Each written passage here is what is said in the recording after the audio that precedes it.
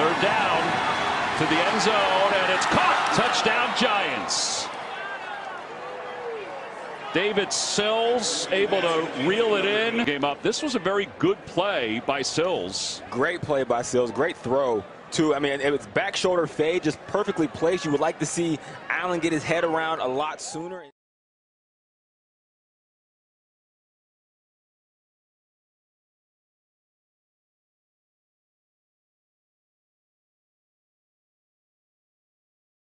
This is the first time he's ever gotten to play in the same scheme for 2 years, you know, so it'll be really interesting what he's able to do. But again, you see it in his footwork, you see it in the confidence in his reads. He's been really impressive.